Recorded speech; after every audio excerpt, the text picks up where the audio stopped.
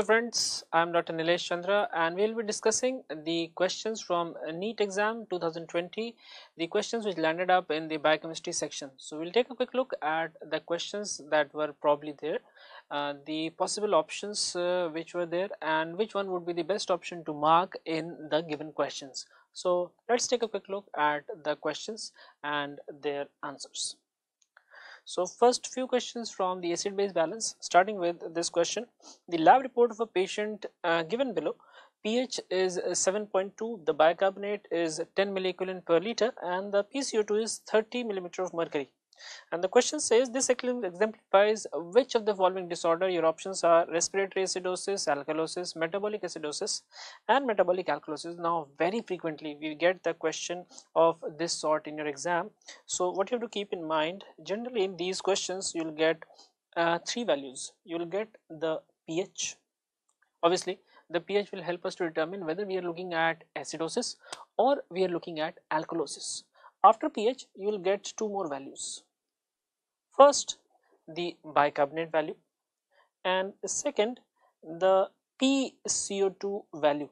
Now here you should know the approximate normal values for them, and for bicarbonate it would be typically in the range of 22 to 28 milliequivalent per liter. For one value we can go with 24 milliequivalent per liter. Similarly for PCO2 the range would be 35 to 45 millimeter of Hg, but if you want one value we can go with the 40 millimeter of Hg. This should be the normal value. If it is increased, obviously value will be more than the given normal values, and accordingly it will be decreased. Now what does the bicarbonate denote and what does PCO2 denote? See, the PCO2 will give rise to the H plus concentration. Alright, so if there is increase in PCO2 there will be corresponding increase in H plus concentration, and the bicarbonate will neutralize the H plus. So if you have more bicarbonate you will have less H plus. Alright, and we know that H plus will determine the pH. More is the H plus, less will be the pH, means more H plus means acidosis, less H plus means alkalosis. Now keeping these 3 points in mind, we can quickly determine what we are going to find. Now pH normal value, you again know that it is in the range of 7.35 to 7.45, and we normally say it is 7.4. The mean pH value of the blood would be 7.4. So first you look at pH. Normal value should be 7.4, here we get 7.2. This means we are looking at acidosis. It is acidic in nature, so we are looking at acidosis. Now acidosis means the H plus concentration should be increased. The increase in H plus can occur in two ways. Either there is increase in PCO2, right, or there is decrease in the bicarbonate, because the bicarbonate and H plus have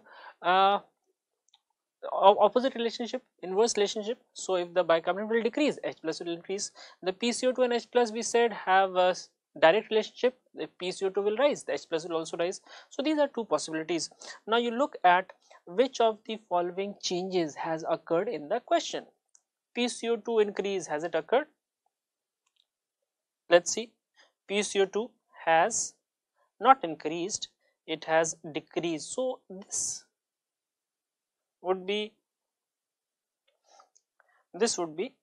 not the cause for increase in H plus. What about bicarbonate? The bicarbonate, has it decreased or increased? It should decrease to increase H plus, and here we find that it has decreased.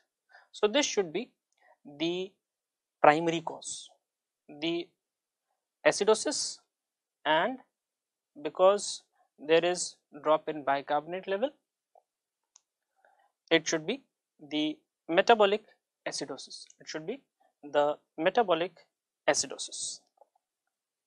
So like I said, the metabolic acidosis. Quickly we can put it in a graph form to recall it better. We look at the pH value.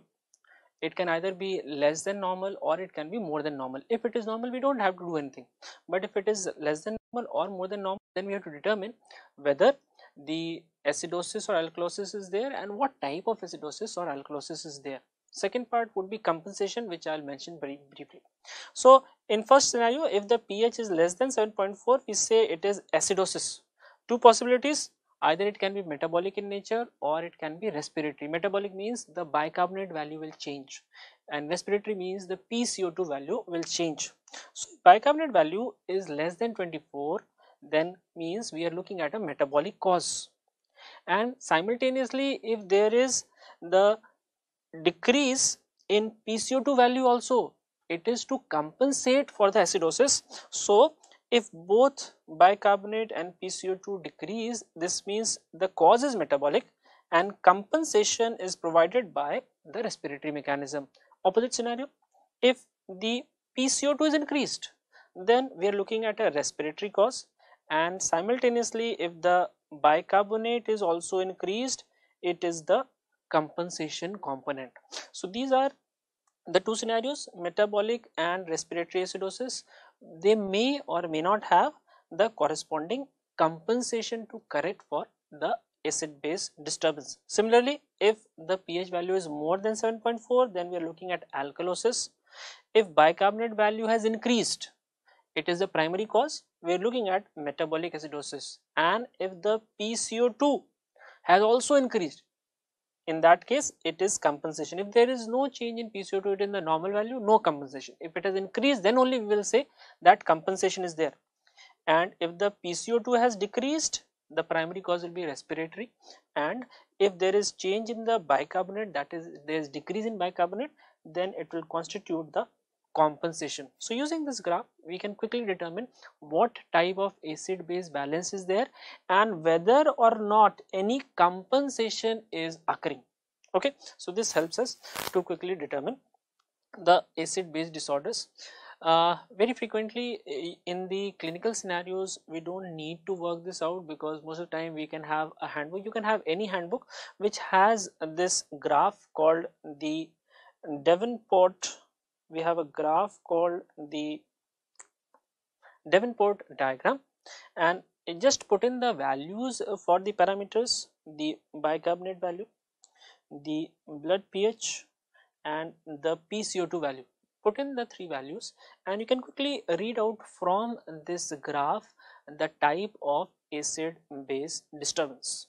Alright, so these are few points which you have to keep in mind. Sometimes, rarely, you may be asked about the difference in anion and cation, which is known as anion gap, but that is a different scenario altogether.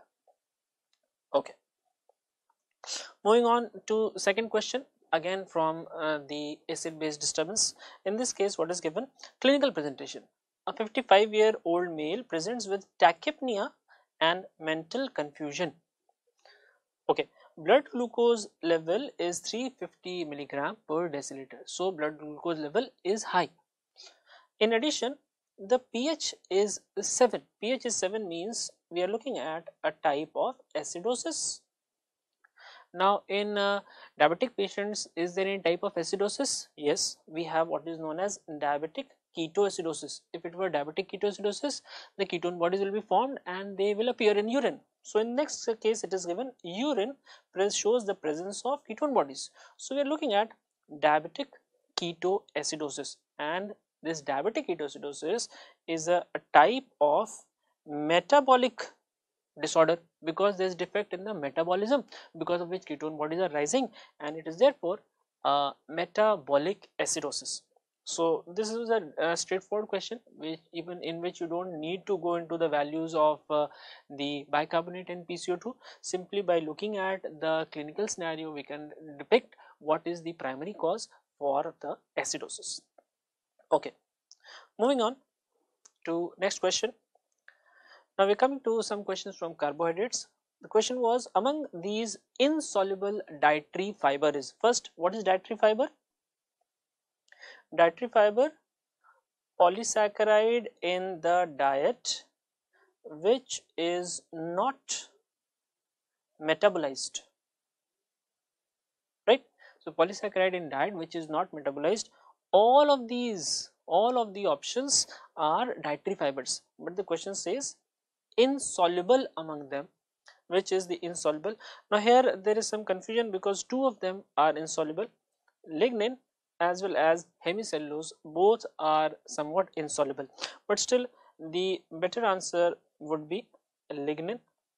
Lignin is the better answer if you have to choose one, that lignin is the insoluble dietary fiber because it doesn't go any significant change, it cannot be digested, cannot be broken down by the anaerobic bacteria also in the gut. So lignin would be the preferred answer among the two. If lignin is not there, in that case we can choose the hemicellulose also. Okay.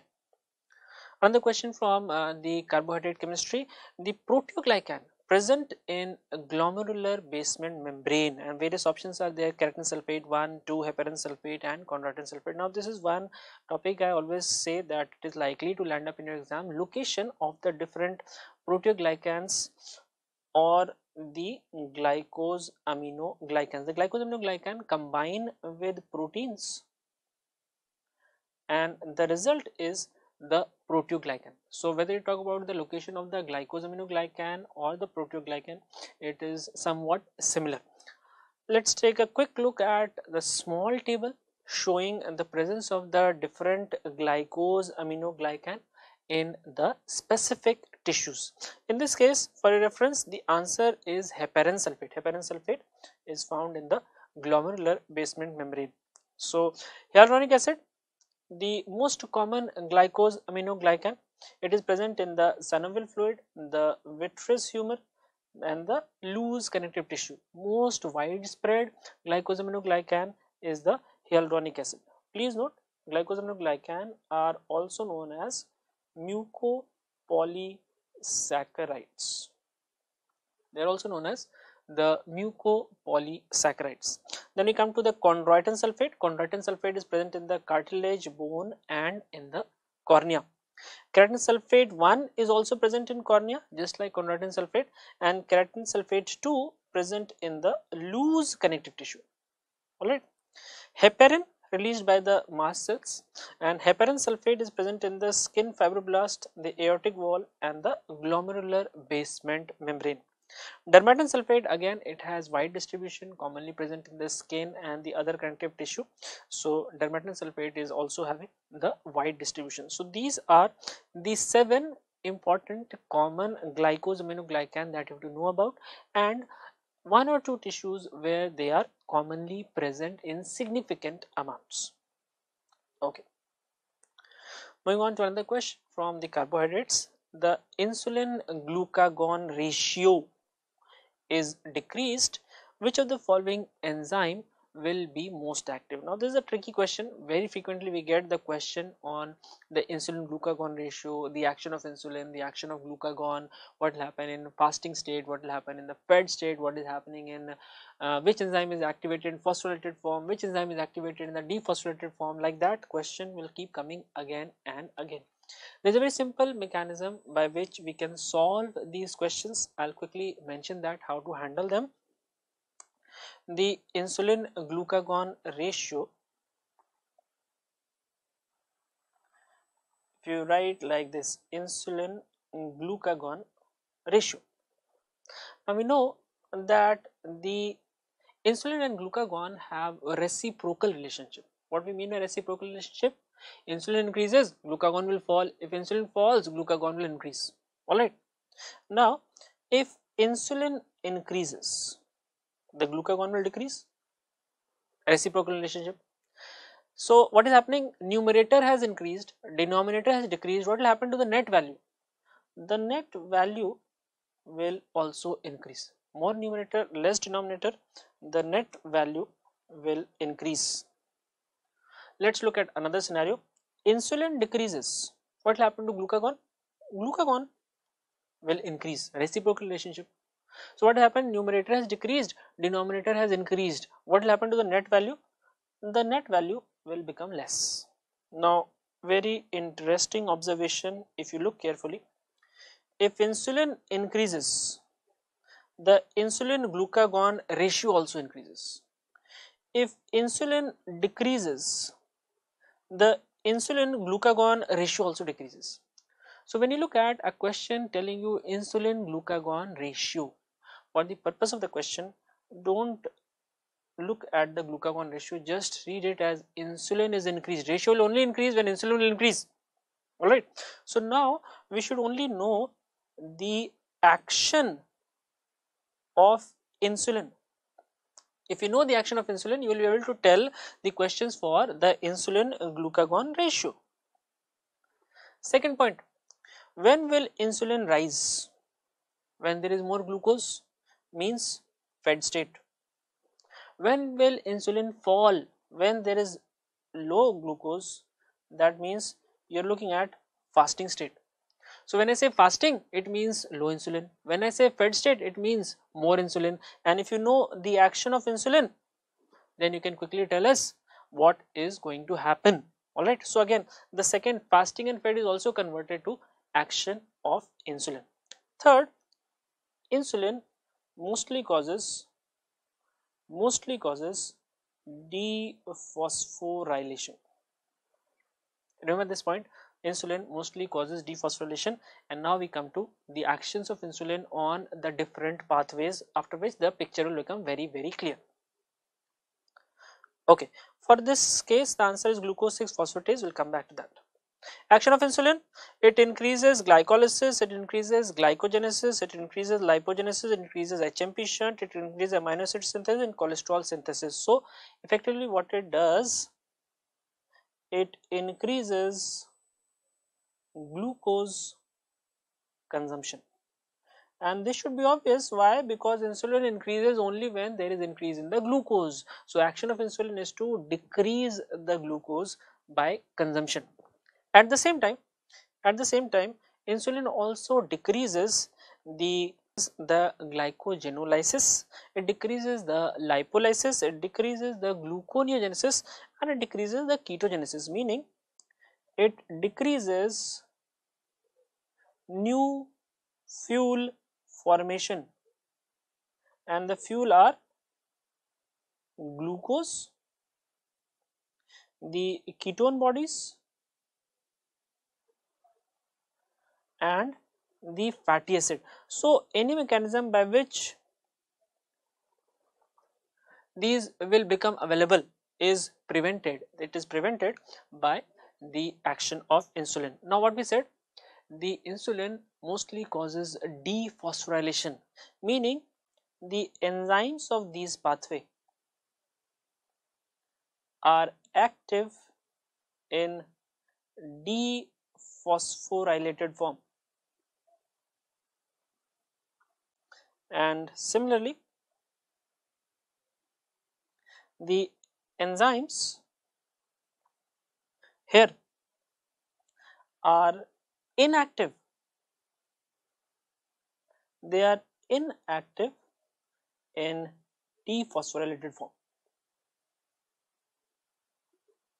This will cover most of the enzymes related to metabolic pathway. When you look at enzyme, you can quickly ascribe it to a particular metabolic pathway, and by remembering this table, you can quickly determine what will happen to enzyme activity in a phosphorylated state and what will happen to enzyme activity in the dephosphorylated state. This is a simplified version to remember the activity of most of the enzymes, the metabolic pathways, when they will be activated, when they will be inactivated, what happens when there is change in the insulin glucagon ratio, what happens in the fed state, what happens in the fasting state. So looking at the previous question, if you go back, you will find the question says insulin glucagon ratio is decreased. This means the insulin will decrease. This means whichever pathways are normally decreased by insulin will now be activated, and whichever pathways are normally activated by insulin will now be decreased. Glucokinase, part of the glycolysis or the glycogen synthesis, which is normally activated by insulin, so will be decreased. Hexokinase, again same, decreased. Phosphofructokinase, again for glycolysis it will be decreased. Glucose 6 phosphatase belongs to the gluconeogenesis. and we said new fuel formation is inhibited by insulin. If there is less insulin, new fuel formation will increase, and that is why the glucose 6 phosphatase will be activated when insulin glucagon ratio is less. Okay, moving on to next question. Now this question is from the lipid section.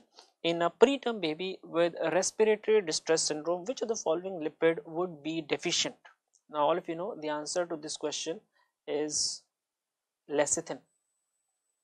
To be more precise, it is dipalmitoyl lecithin. But what you have to know is lecithin, the more correct name for lecithin is the phosphatidylcholine. So the correct answer is dipalmitoyl phosphatidylcholine. There was another question in the exam which was asking about the type of cell which is not mature. So you should remember the phosphatidylcholine is being produced by the pneumocytes type 2. So in the preterm baby, these type of cells are not mature, and that is why the dipalmitoyl lecithin formation is not sufficient, giving rise to the respiratory distress syndrome. Both the questions have come, what is less and which cell is not mature. The pneumocyte 2 question belongs to the physiology section, so I have not taken that up. Okay, another question, and this is a very important question because the metabolic syndrome is currently a hot topic. The NCEP-ATP3 criteria is for metabolic syndrome, and you should know the parameters which are included in the metabolic syndrome criteria. So the question says, which of the following is not included in metabolic syndrome? And the options are hypertriglyceridemia, high LDL, central obesity, and hypertension. Please note, in this case the answer happens to be high LDL. This is very important to remember that in the definition of metabolic syndrome, LDL is not included. LDL is not a part of the definition of metabolic syndrome. So what is a part of metabolic syndrome? Let's take a quick look. As per NCEP-ATP3 definition, metabolic syndrome is present if 3 or more of the following criteria are met. Out of these, one is essential. We will start only if this criteria is there, and that is waist circumference more than 40 inches or 90 centimeter in males and more than 35 inches or 80 centimeter in the female. This is essential. Only if this is there, then we can apply the other criteria. If it is not there, we cannot apply the other criteria. We will not be talking about the metabolic syndrome.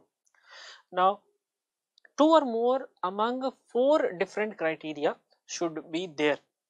Blood pressure, systolic more than equal to 135 millimeter of mercury, diastolic more than equal to 85 millimeter of mercury. The fasting triglyceride more than equal to 150 milligram per deciliter. The fasting HDL in case of female less than 50 milligram per deciliter. In case of male, the value is less, that is 40 milligram per deciliter. And lastly, the fasting blood sugar more than equal to 100 milligram per deciliter. Okay, so essential criteria and 2 or more of the remaining 4, if they are present, then we call it the metabolic syndrome. Metabolic syndrome has been associated with a large number of diseases, and that is why this definition is very important. You must know about the criteria which is included in the metabolic syndrome. It is likely to be asked again and again and now. Now we move on to the enzyme section. True about non-competitive inhibition is, now here we are talking about the change in enzyme activity due to different type of inhibitors. Very briefly, I'll mention the type of inhibitors. The inhibitors can be 2 broad types. They can be reversible and they can be irreversible. Please note, mostly in your exam the question will focus on the reversible type, because it is only the reversible type where we can have some pharmacological management to remove the action of inhibitor. In irreversible type, only symptomatic management is there, so clinically it is not very significant. Most of the questions will focus on the reversible type of inhibitors. The reversible type of inhibitors will be of 3 subtypes: competitive, non-competitive and uncompetitive. Please note, non-competitive is a special subtype of a category called the mixed inhibitor, but the exam will only ask about the non-competitive type.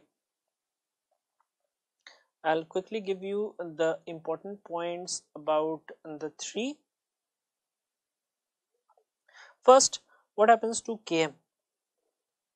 In case of competitive, the Km increases. Alright. In B, the Km remains the same in non-competitive, and in uncompetitive the Km decreases. I am sure you know what is Km. Km denotes the affinity between the enzyme and the substrate. Km and affinity have a reciprocal relationship, means more affinity less Km, less affinity more Km. Then we have the value of Vmax.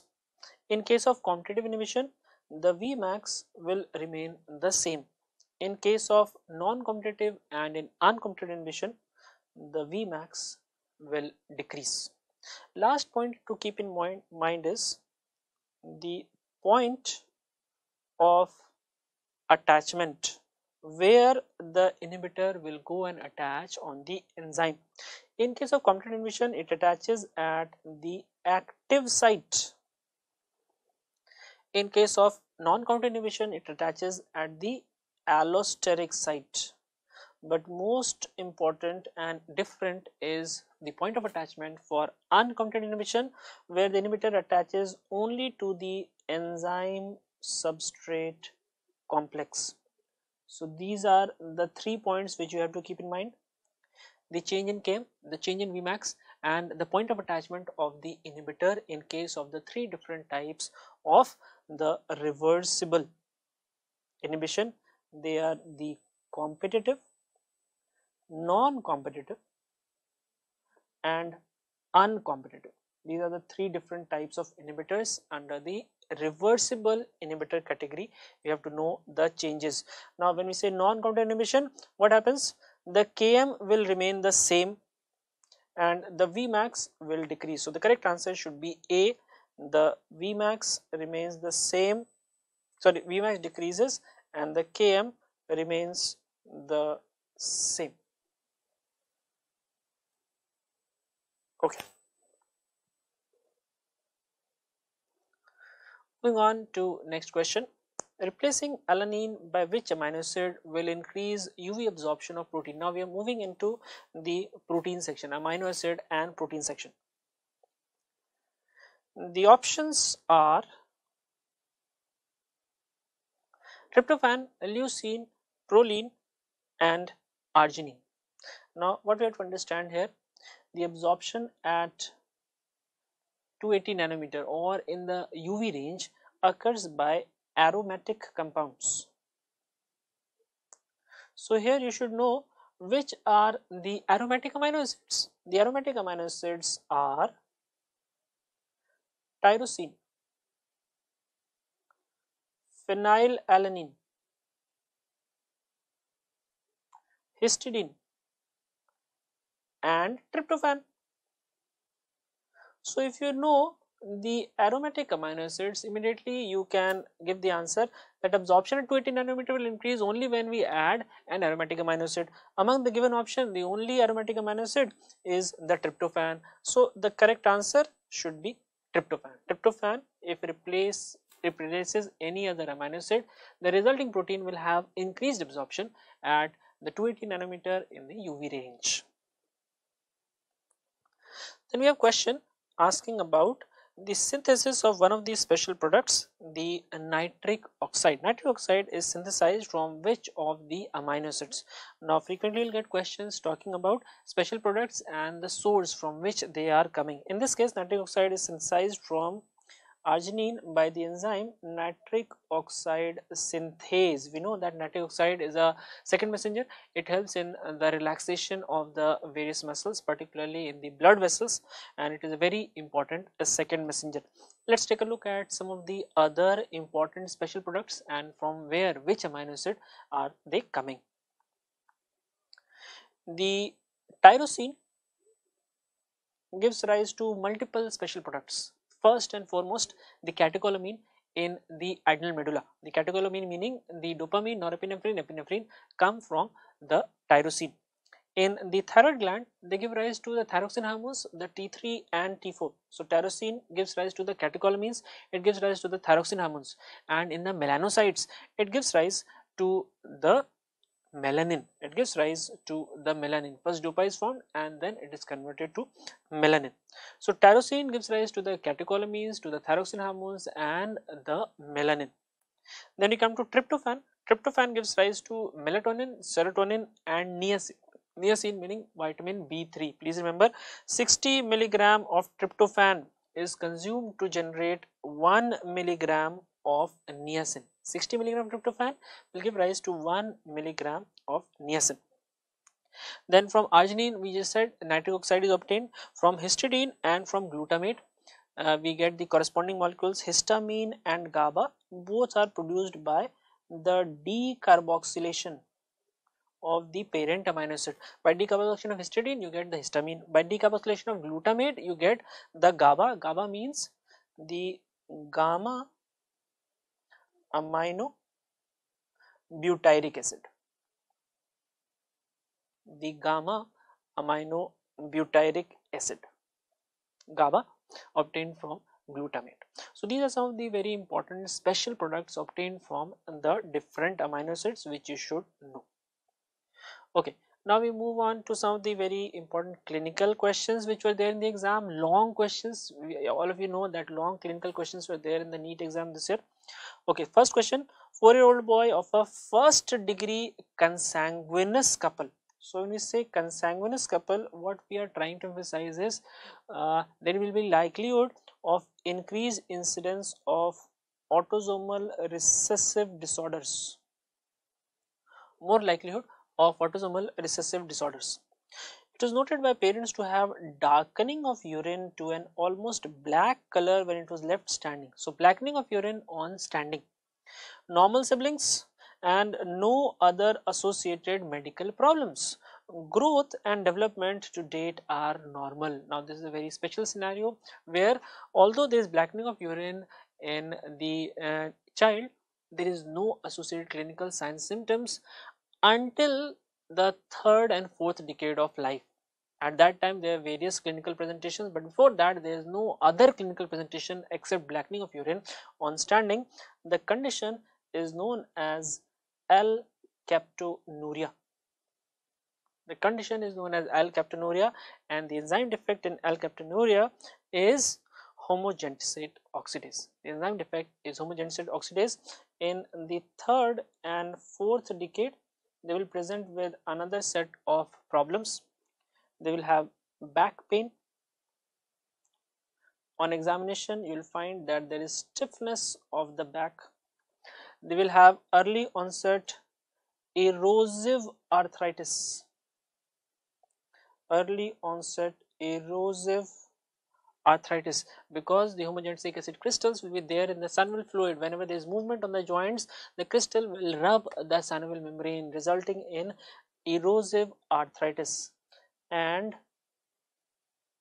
what is known as ochronosis.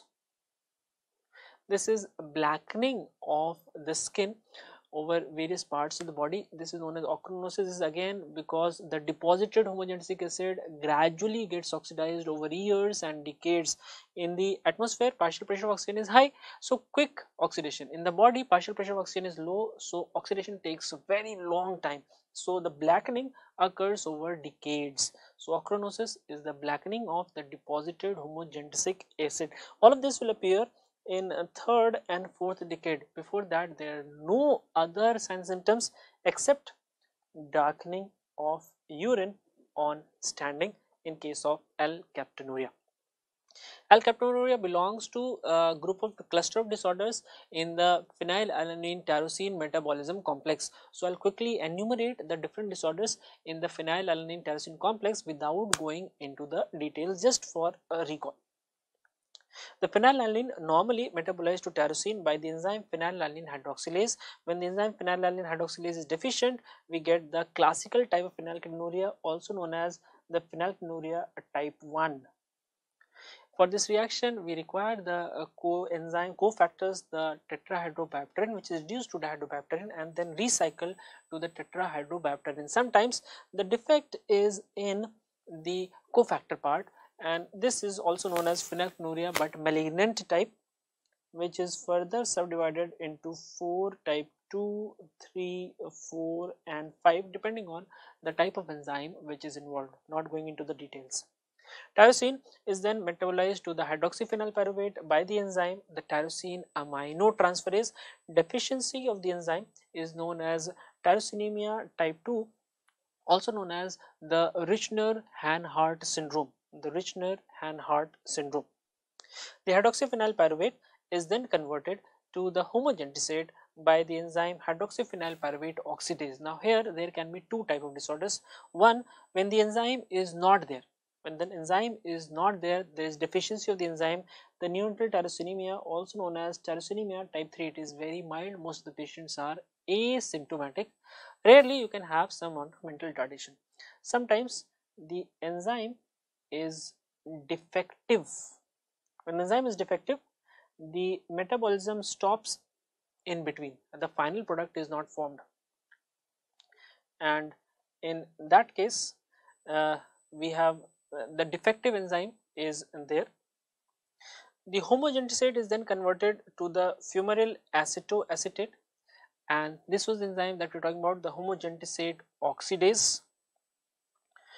The condition we said is known as the L-captonuria. Finally, the fumaryl acetoacetate is converted to fumarate and acetoacetate. The enzyme which is used here is fumaryl acetoacetate hydrolase.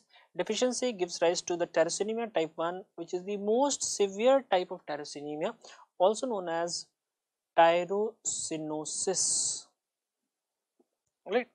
And here what happens, the liver and kidney are affected, so it is also known as the hepatorenal tyrosinemia. The defect in the enzyme gives rise to a intermediate called Hawkinson, and the condition is known as Hawkinsinuria. Normally it is not mentioned in the list of the phenylalanine tyrosine complex because it is not due to deficiency of the enzyme, rather it is due to a defective enzyme. So remember, the Hawkinsinuria is also part of the phenylalanine tyrosine complex. However, the cause is not a deficiency or absence of enzyme, rather it is due to a defective enzyme. Okay. Moving on to next question, again about the proteins. True about protein structure. Which of the following is true about the protein structure? And these were the 4 statements which are provided. Secondary structure is decided by amino acid sequence. Now we know that this is false. Amino acid sequence will only determine the primary structure. Tertiary structure is responsible for stability. This appears to be correct, but let's look at the other options. Sulfide bond is present in the secondary structure of protein. In secondary structure of protein, we only have the non-covalent bonds, and obviously sulfide bond is a covalent bond, so it cannot be a part of the secondary structure. So sulfide bond will be there in the tertiary or the quaternary structure, not in the secondary structure. Primary structure is lost on heating or denaturation is also incorrect. On heating only the secondary, tertiary and the quaternary structure is lost, we know this. So this statement is also correct, not correct. So the correct statement is tertiary structure is responsible for stability, which is the answer for this question. Next question, bilirubin in serum can be measured by. Now I have been saying this again and again, certain analytes and the related tests are likely to land up in your exam, bilirubin being one of them. So bilirubin in serum is detected by the Vandenberg test. What about the other options which are given? Ehrlich reaction, also known as the Ehrlich aldehyde test, can be used to identify urobilinogen or the porphobilinogen, right? The urobilinogen or the porphobilinogen. The Schlesinger reaction is used to identify urobilin. The Fauchet's reaction is used to identify the bile pigments. meaning for the bilirubin. These three tests, the Ehrlich reaction, the Schlesinger reaction, the Fauchett's reaction, is commonly used for the urine sample. The Vandenberg test is commonly used for the serum sample. Alright. When we say urine sample, most of these tests happen to be qualitative only. What do you mean by qualitative? They will tell us whether a substance is present or not. They will not tell us the quantity, they will only tell us whether the substance is present or not. So these three tests in the urine are qualitative in nature. The Vandenberg reaction is a test for serum, and most of the serum reactions are quantitative in nature. Sorry, most of the serum reactions are quantitative in nature. They will tell us the exact amount because we are also running standards, and then we do the colorimetric estimation of the concentrations. Okay. Moving on to next question. Now we are moving to the molecular biology.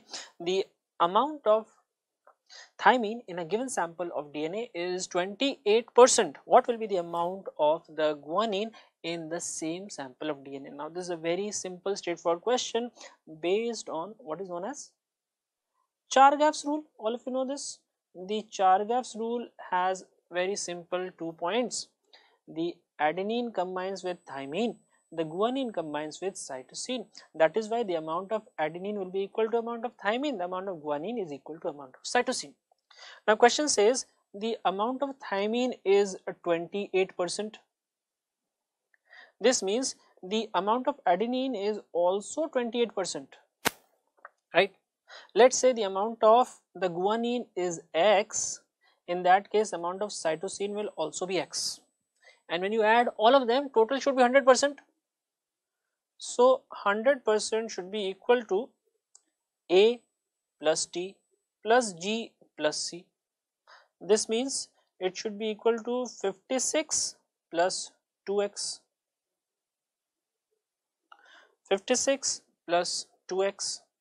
In other words, 2x is equal to 100 minus 56, which is 44, or x should be 22%. So by simple elementary calculation, the answer should be 22%. The answer should be 22%. The question is based on the very basic rule which is known as the Chargaff rule. Chargaff rule tells us adenine equals thymine, guanine equals cytosine in double stranded DNA, which is given in the question, right? Okay, let's move on. Again, question from the molecular biology. Differential expression of B48 in the intestinal epithelial cells is due to which type of modification? Now various modifications which can occur in terms of expression can be the modification of DNA, there can be the RNA splicing, which is part of the post transcriptional modification in the nucleus. There can be changes in the RNA in the cytoplasm, which is called the RNA editing, and sometimes there can be interference by the micro and the silencing RNA. Alright, so these are the various options which can occur. The RNA interference by micro and silencing RNA. The RNA splicing is a part of post transcriptional modification occurring inside the nucleus, right? The DNA processing also occurring in the nucleus, and RNA editing occurring in the cytoplasm. Now if you look at the messenger RNA in case of epithelial cells as well as liver cells, once it is released from the nucleus, we have the same messenger RNA for both the cells, meaning the splicing and the DNA processing which is occurring in the two tissues is the same, there is no difference. Now we are left with RNA interference and RNA editing. Now RNA interference, the action of RNA interference is decrease in amount of protein. It does not change the type of protein, it only decreases the amount of protein which will be formed. So again, this cannot be the cause for B48 being formed from an RNA which is going to give us the B100. So we are left with RNA editing. RNA editing occurs in case of intestinal epithelial cells, whereby if we have this messenger RNA at about 48% of the length, a stop codon is generated due to RNA editing. So when the translation occurs, only this part is translated. A smaller protein is formed due to translation of only 48% of the messenger RNA, called the B48 apolipoprotein. If all of the RNA is translated, we get the B100 protein.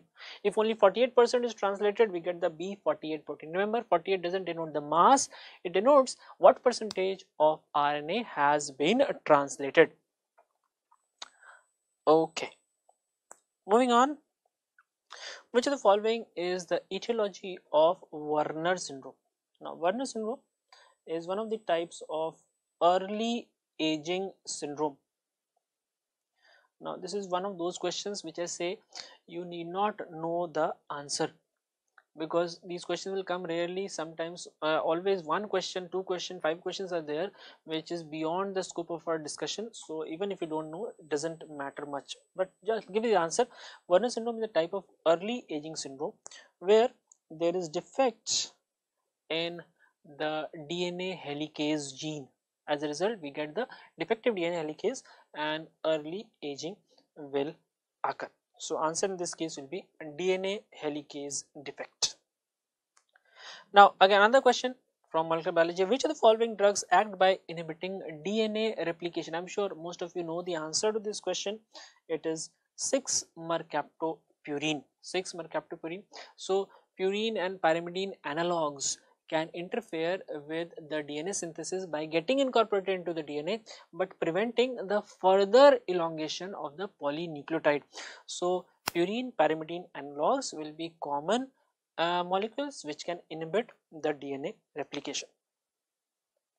Another question was there talking about the molecules which inhibit the transcription, that is formation of RNA from the DNA, and the various options were rifampicin, nitrofurantoin, ciprofloxacin, novobiocin. Now this is a somewhat uncommon question, so I'll give you the small list of molecules which are commonly used and which interfere with the transcription.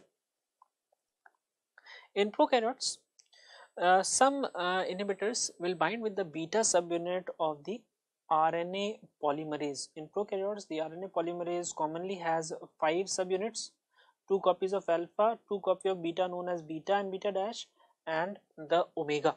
So these molecules are binding to the beta subunit. They are binding to the beta subunit, resulting in prevention of the polymerase from attaching to the DNA. Rifampicin, streptoviracin, streptoglycidin, heparin, and rifamycin. These are the drugs which bind to the beta subunit. Some molecules can also attach to the DNA and prevent the polymerase from interacting with the DNA. An example is actinomycin D, also known as dactinomycin.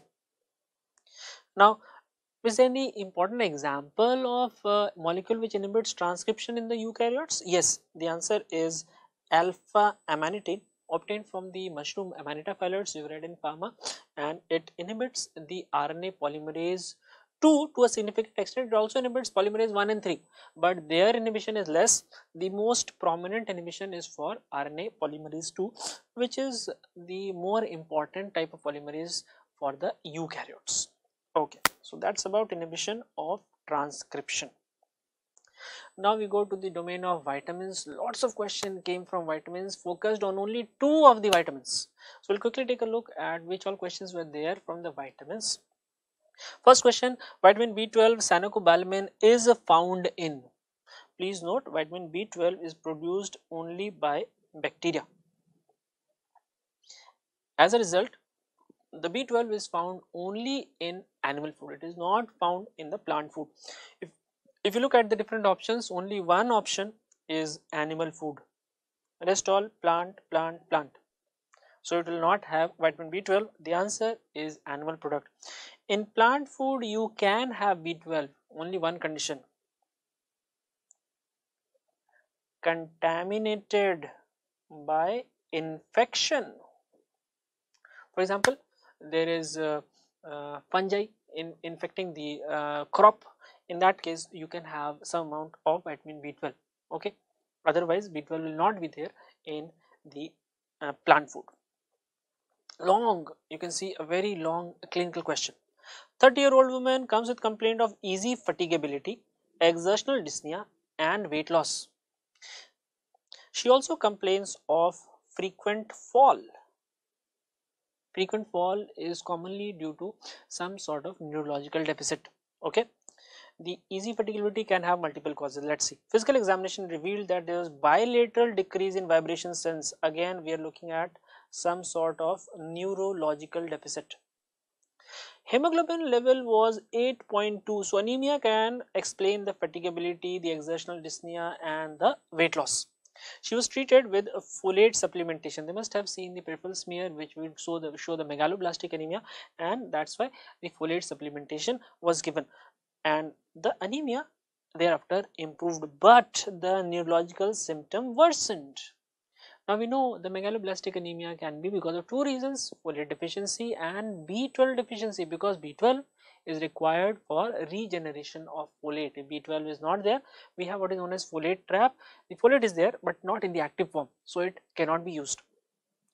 B12 deficiency will also result in neurological damage because it is required for some reactions in the lipid formation which help in the stabilization of the neurons. Now, if the neurological deficit is increasing on folate supplementation, we are obviously looking at B12 deficiency which is getting aggravated. So, folate therapy caused use of B12 stores, aggravating the symptom should be the correct answer in this case. Folate not absorbed, if it is not absorbed, then anemia would not improve, not correct. Pyridoxine deficiency not related to the neurological deficit. Deficiency of folate reductase in the CNS unlikely to be the cause. Folate therapy caused use of B12 stores, aggravating symptoms. Another question. 50-year-old man presents with paresthesia, neurological deficit, hemoglobin 6.8, anemia. Peripheral smear shows macrocytosis. Macrocytosis means we are looking at megaloblastic anemia, neutrophils with hypersegmented nuclei. Endoscopy reveals atrophic gastritis. What is the role of gastritis in any of the vitamin absorption? The stomach produces the intrinsic factor which is required to attach B12 and help in absorption. So intrinsic factor will be produced by the stomach. If there is atrophic gastritis, intrinsic factor will not be produced, B12 absorption cannot occur successfully. So again, the B12 deficiency is likely to be the cause in this patient. 3 questions so far from vitamin B12. A young man met with motorbike accident that had injury to ileum and jejunum. Therefore, the entire ileum and partial jejunum was resected. Which of the following is patient most likely to suffer from? Meaning, which particular molecule is exclusively absorbed in the ileum? Again, the answer is vitamin B12.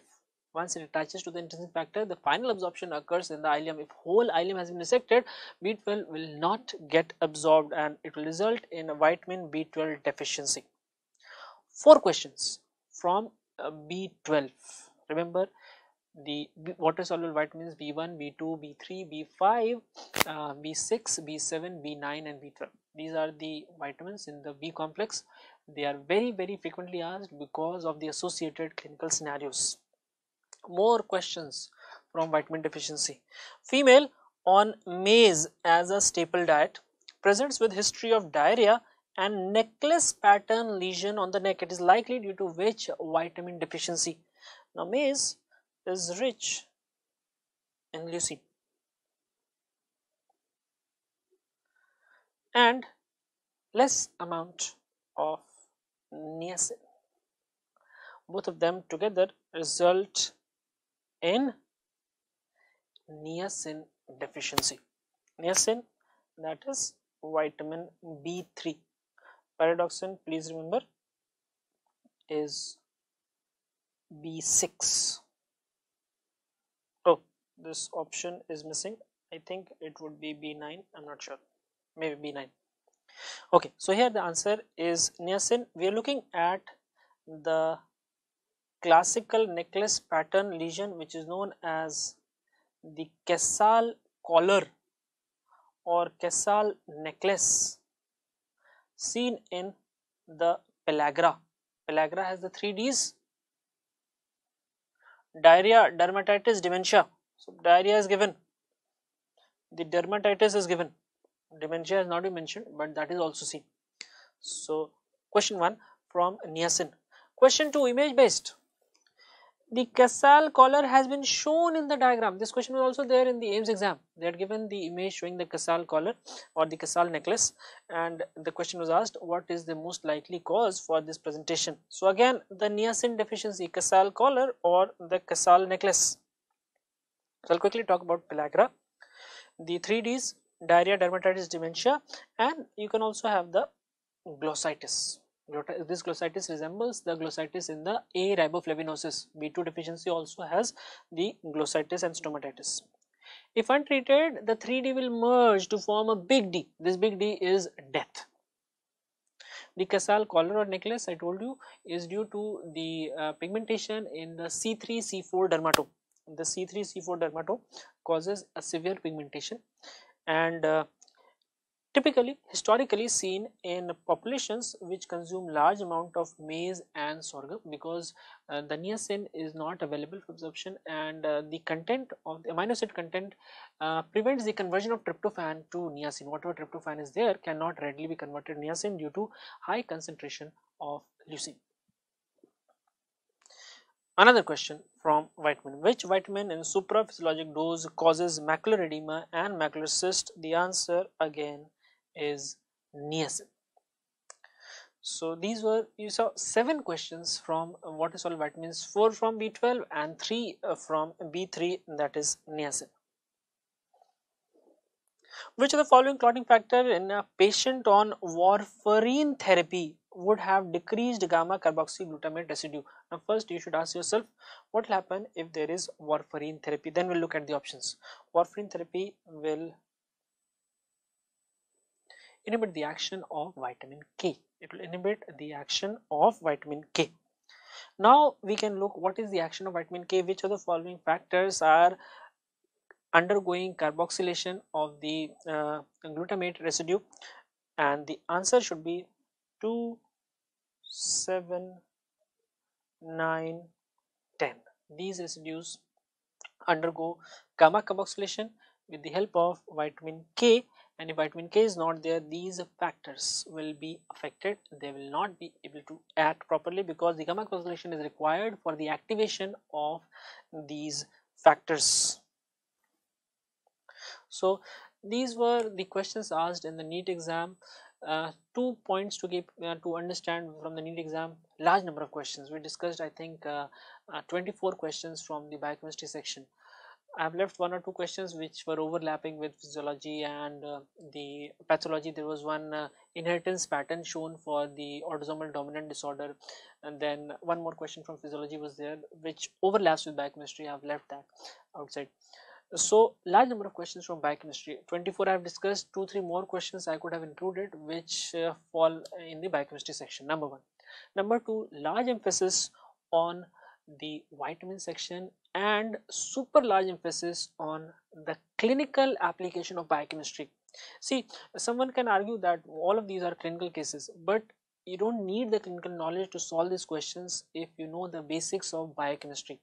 So biochemistry continues to be very important to achieve a good score in your exam, simply because if you know the question, it's very easy to solve. There is no scope for confusion. The questions from biochemistry section are clear cut. Either you know it or you don't know it. If you know it, very likely to score high, and a lot of students end up scoring in the range of 90 to 95% in the biochemistry section if you have done it properly. So take care, keep revising biochemistry, and best of luck. Thank you very much.